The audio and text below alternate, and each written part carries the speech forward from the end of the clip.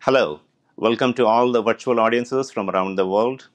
In this session, we are going to talk about personalized experiences and how Stitch Fix is delivering these experiences to their customers around the globe. My name is Madhu Nunna. I'm a solutions architect here at AWS. And with me today is Ujjwal Sareen. He is a data platform engineer at Stitch Fix. Before I talk about personalization and specific solutions, I want to spend a minute talking about how AWS is helping the retail industry today. We help in increasing the customer insights for retail customers with services such as personalize and forecast. And we also help in optimizing the operations across multiple business domains with services such as IoT and cloud migration. By doing this, we help in transform the way these customers engage with their end customers and also supply chain partners across multiple business domains, be it fulfillment or e-commerce. These are just a few of several ways AWS is helping the customers realize and accelerate their business goals. So, why should you personalize? Because everybody's tastes, preferences, and needs are different. Personalization is crucial to make sure you are optimizing customers' lifetime value. So, how does personalization help? It helps customers in choosing the products and services they need. This becomes obvious when you go to Amazon.com or Stitch Fix that we will take a closer look at later on in this presentation. And by doing this, you can help improve customer engagement with your online content on your websites, on the mobile apps, or any other dynamic content you're trying to deliver to your customers.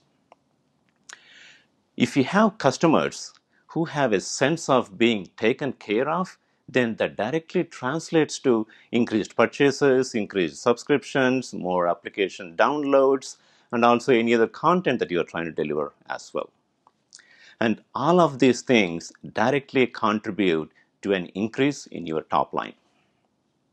So while the benefits of personalization seem obvious, what is not obvious is the best path to unlock those benefits.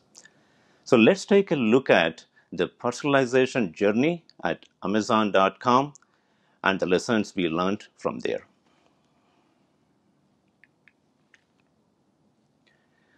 Before you take a look at specific personalization solutions, it is important to take a look at your current state.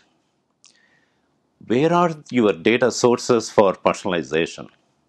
What is your data life cycle? What is the process you do or you use for data transformation? How do you implement data integrity? And what is the timeliness or what is the latency of that personalization? Can you deliver personalization, or rather, can you deliver maximum value to your customers by personalizing their online real-time experiences or offline experiences, or maybe both? And how about continuous learning from your customer behavior? How do you ensure that the personalization you are building for your customers is dynamic and is keeping up with the changing behavior of your customers? How can you and can you leverage technologies such as machine learning to accomplish this? To summarize, if you understand your current state, it will make it easy to select the right approach for personalization that satisfies all your business needs.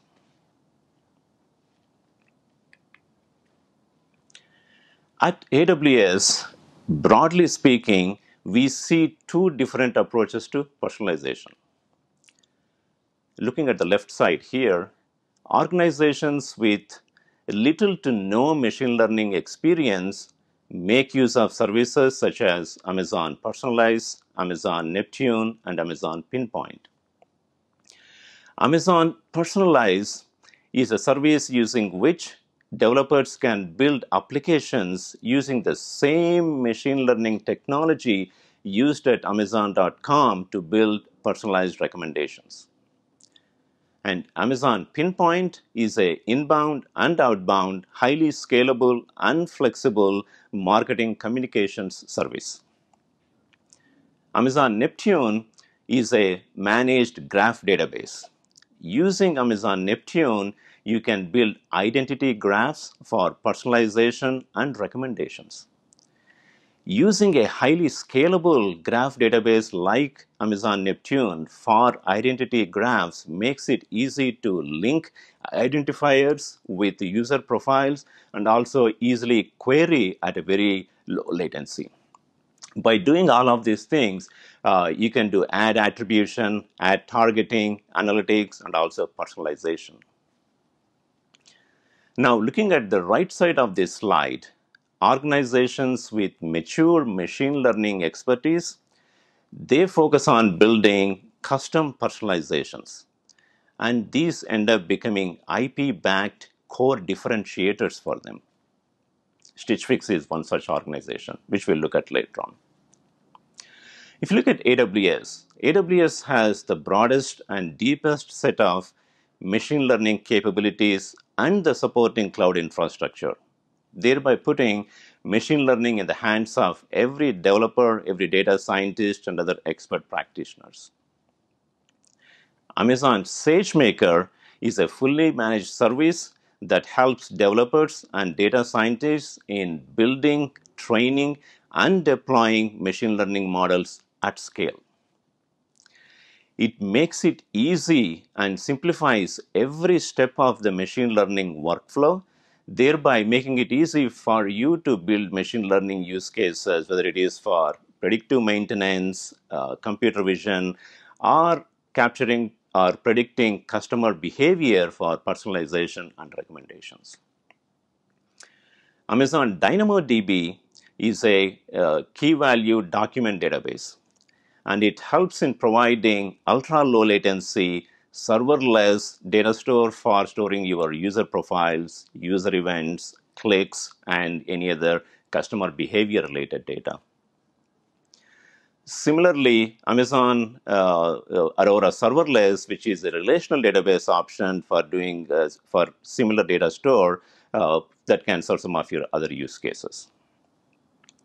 You can also use in-memory cache, Elastic Cache, for low latency data reads. And if you need microsecond latency for your DynamoDB access, you can use DynamoDB Accelerator.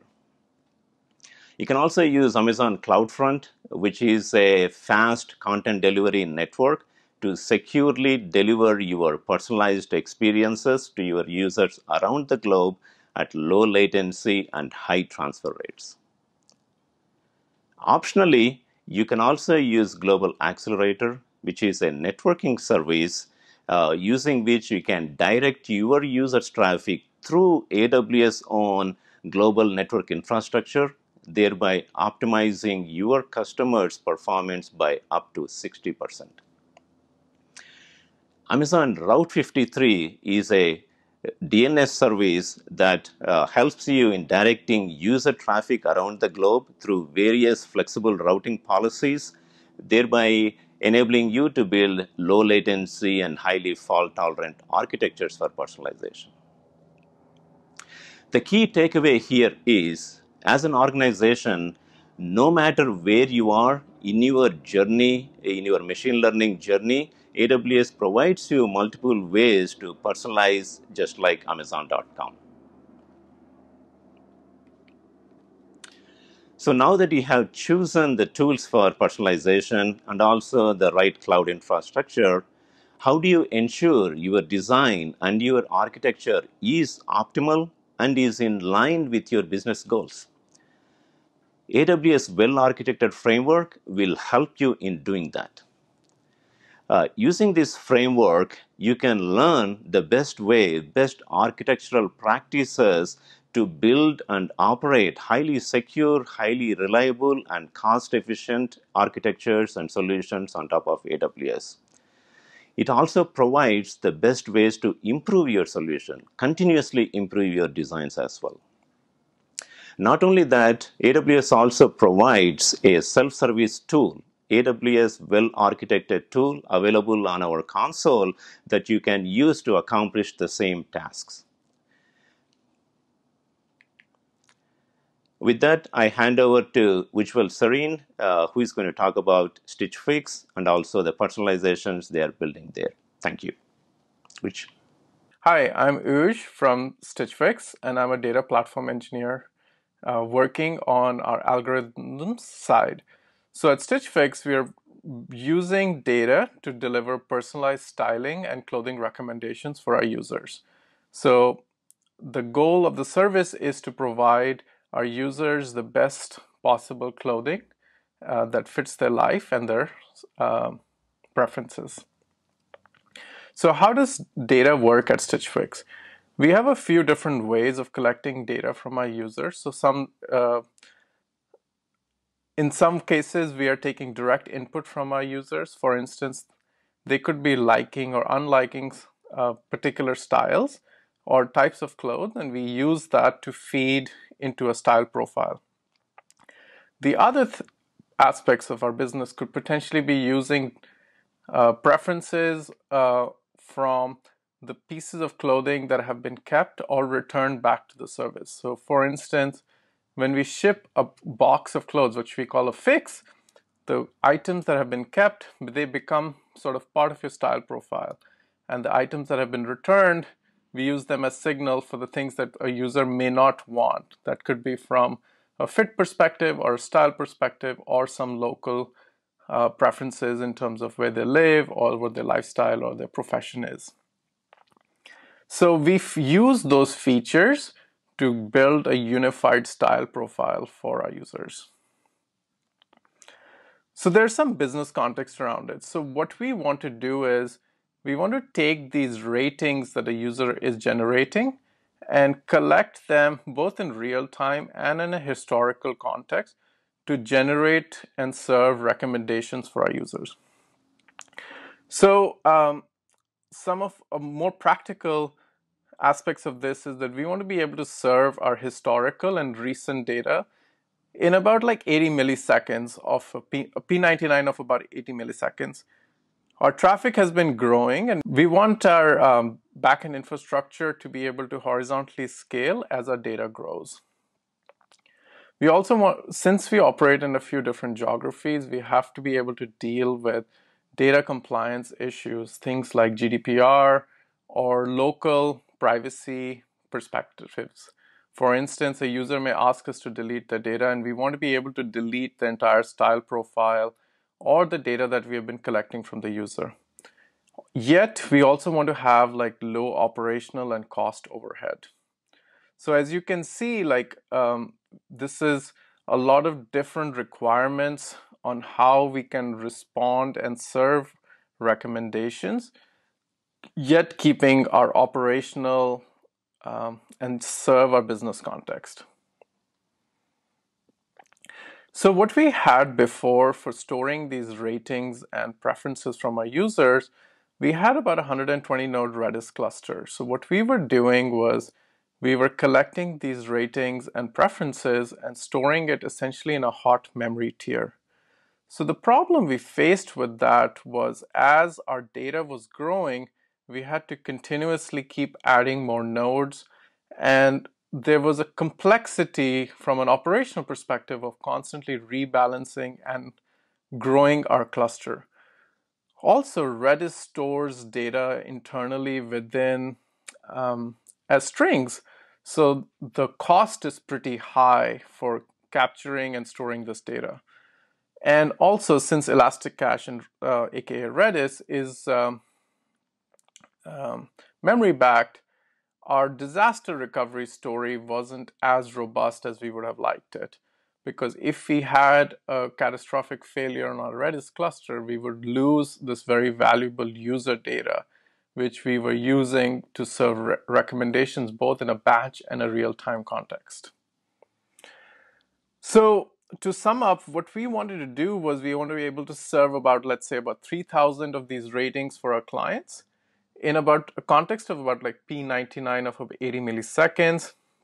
All the data is usually keyed by client ID. As far as like data recency goes, we want to be able to serve recommendations in like about a second since a user took an action. So for instance, if a user liked a particular piece of clothing, we want to be able to use that rating in about a second after it was generated by the user. We also want to have fault tolerance and recoverability in case there are node failures or there is a catastrophic event. We want to be able to rehydrate this data with low or very little effort. Of course, there's a notion of like scalability and cost, where when we were running our Redis cluster, it was about $1,000 a day, and we wanted to reduce that cost because the traffic has been growing steadily and that cost was also growing. So to implement a different backend to store and serve these recommendations, we came up with like a high-level methodology on how we would be testing different Amazon services to benchmark against what we are trying to do. So what we did was we built a little harness which would simulate the live traffic that would have some level of seasonality of how our users are accessing and writing to this data store. It would have basically a test harness which was also measuring the latency, the error rates, and throughput. So with that, we could basically swap these data backends and then have an ability to benchmark different strategies or implementations. So what we did was we came up with like some key metrics or characteristics for which we wanted to build our solution. So the first one was we want the backend, the data backend, to be able to scale as our traffic grows. We wanted high read and write performance. We wanted to be cost effective. We want data recoverability against disasters. And we also wanted to have good developer semantics or ergonomics to use this data store. So we had the existing implementation with Redis on Elastic Cache using sorted sets. And because the data was in memory, the performance was very high. And we were getting idempotent because we were using the sorted set semantic. Now, as I mentioned earlier, Redis stores the strings, the objects as strings, so it has a high overhead. So we tried using protocol buffers, compressed protocol buffers. So that reduced the memory footprint, and we were able to reduce our cluster size, thus adding some cost and operational gains there. However, we still had the issue of recoverability, and we lost the set append semantic. So with Redis, we have high performance. We were able to make it cost effective, yet we didn't have the scaling characteristics and the recoverability characteristics that we wanted. We also experimented with Aurora serverless using the JSON-B column type. So since it's Aurora serverless, which is disk back, it had nice scaling performance characteristics. However, when it came to performance, it lacked because we were often hotspotting. So yes, it was cost effective and there's recoverability because it's disk back, but the performance suffered. I'm going to talk a little bit more about the final solution, which is what we ended up with, which was like a tiered DynamoDB implementation, which met both our scaling, operational, performance, and cost characteristics. So this is a little bit of a high-level diagram of our architecture, what we ended up with. So what we did here was we built a multi-table data structure, data strategy. There was a table for our historical data. there was intraday and a real-time table. So let me talk a little bit about why we chose 3 tables and what was the write and read paths to it. The historical table was data that was older than a day and went back to the start of time. For us, it's about 6 years ago. And the write path to that was through an Spark job that runs on our EMR cluster every night. So the strategy there is we take a client's historical data and then we compress it into a unified blob, and we write one key per client. So the goal there is to use the put item semantics and to use the get item semantics to get the historical history for a client. So as I mentioned earlier, we stored about 3,000 responses per client. So that roughly translated to about 20 kilobyte payload. And so per client, there was a compressed JSON payload of about 20 kilobytes. The intraday and the real-time table, they had an row per event, which is every time an event was generated, it was keyed by client ID and the timestamp. So the goal there was to have a stream from our message bus, which happens to be Kafka, and to read the events from the message bus and to write rows into the intraday table. The recency of that table is from about a minute ago to about a day. And the real-time table had a similar schema, however, it was coming from a direct HTTP endpoint generated from a client action. And the recency of the data was from now to about 2 minutes ago. So how did the read path tie these 3 tables together? So when we requested a user's data or a client's history, what we did was we have 3 concurrent requests that go to these tables independently, and we then have circuit breakers that are running for each of those requests. And then once those requests return, we merge those results, dedupe them, and we return a unified result back. So what that does is that we have 3 separate read paths, however, coming together in a single request. So the writes, to repeat myself again, the writes are happening from either from Kafka, Spark, or direct HTTP writes. And on the read side, we're taking the data from these tables and either stitching them together through get item or direct queries on these tables. So the end result was that we were able to get about our P99 latency in about 60 to 80 millisecond range. And since we were using individual circuit breakers, what that guaranteed was that if any one of those queries or getting data from the historical table was outside that limit, we would still have some data to serve, even if we didn't have all the data. It is also possible that a user may not have had historical data and it just had recent data. In that case, we would just serve data out of the recent and the intraday, the real time and the intraday table. So the key takeaways for us were that we really tried to first understand our data read and write patterns. That is what led us to build the simulation and to be able to test a few different data backends. We swapped our data backend from using a hot Elasticache Redis cluster to using a tiered DynamoDB solution. However, for our users and our internal APIs, we did not change any of the API characteristics.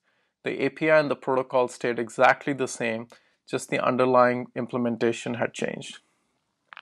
What was also very useful for us was to constantly leverage the depth of knowledge that the AWS support team and the DynamoDB team brought to the table. They were really instrumental in helping us carve this horizontal and vertical schema tables and bringing them together. Thank you, Urj. It was a pleasure working with you during your design and building of this solution. And thank you very much for all the audiences, virtual audiences from around the world. If you want to explore more about what AWS is doing for retail or consumer goods customers, you can go to the URL we are showing on the slide here. Also, if you want to explore more and maybe dive deep into some of the services like Amazon SageMaker, Amazon Personalize, or DynamoDB, or any of the other services we touched upon in this presentation, please go and explore those tracks in this reInvent. With that, I thank you all for attending today and have a great day.